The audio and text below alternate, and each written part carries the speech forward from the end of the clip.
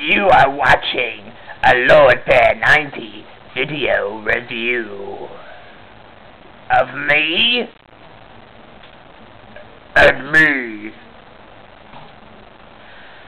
I hope you guys like that little voice intro that I just thought of. Anyway, this is a little video review that I'm going to do of G1 Repaint Starscream and Blue Starscream, because I refuse to call him Thundercracker, because I'm a big fan of Armada Starscream, mainly because Armada Starscream took on this color and his face was red instead of gray. So let me put the camera down.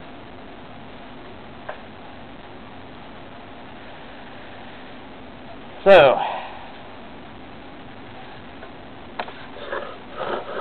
G1 Repaint Starscream. Whoop! There went Thundercracker. Or Blue Starscream.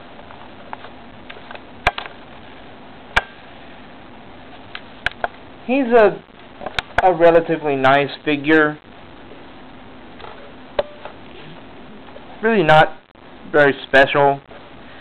He's basically a repaint of the movie Starscream figure as Blue Starscream is. But he's basically an F-22 Raptor jet. Supposedly was going to be one of the fastest jets out there, just it's really not the fastest. I heard it was supposed to be some kind of a stealth jet or something. I don't know. Anyway, I like his colors. He's got the off-white color. He's got the red stripe going around him. He's got the dark orange-ish, reddish-orange cockpit glass. He's got very good detail on the inside, because on the inside you can see a little seat with some controls. I don't know how clearly the camera's showing it, but it's got a little seat right there and some controls and stuff for whoever wants to do a stop motion with someone actually in there.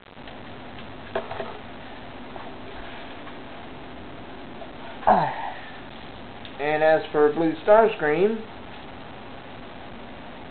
as you guys know as Thundercracker, again I refuse to call him that,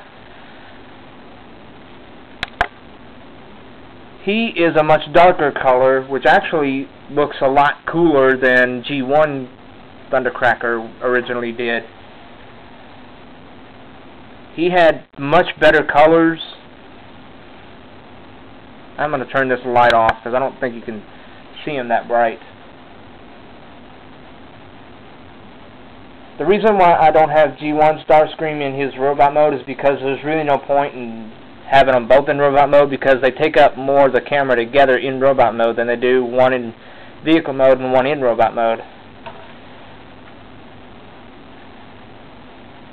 You can pretty much well imagine G1 Repaint Starscream looking exactly like this, because he has the exact same head, just darker colors.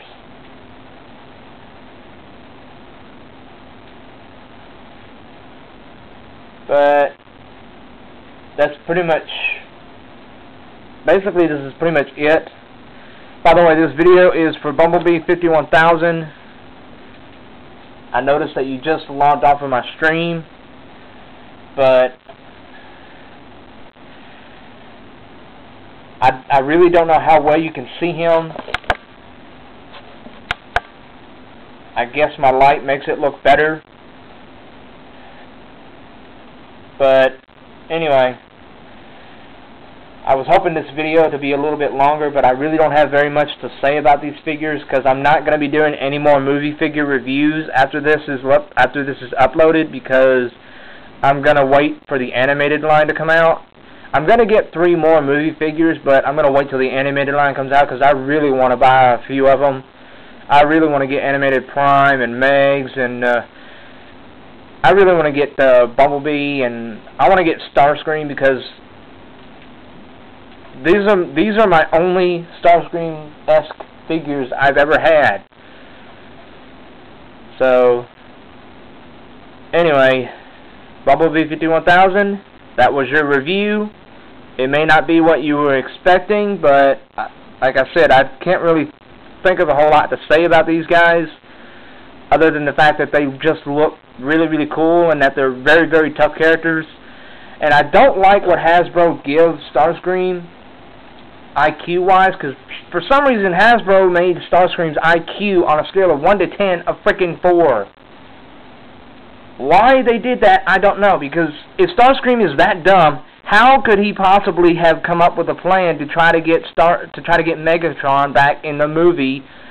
I mean, he's the one who coordinated everything. He made a whole plan to get the Allspark as well as Megatron out of Sector 7, mainly to get the Allspark, because I don't know if he really does serve under Megatron's rule in the movie like he says he does.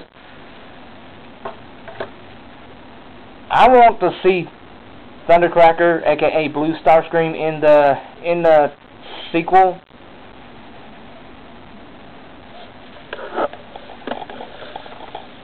Because I want to see how much smarter than Starscream he actually can be. But anyway, Bumblebee 51000, that was your review. Again, it may not be what you were expecting, but I can't think of a whole lot. So this is Lordberry90 signing off with Starscream and Thundercracker. Till all are one.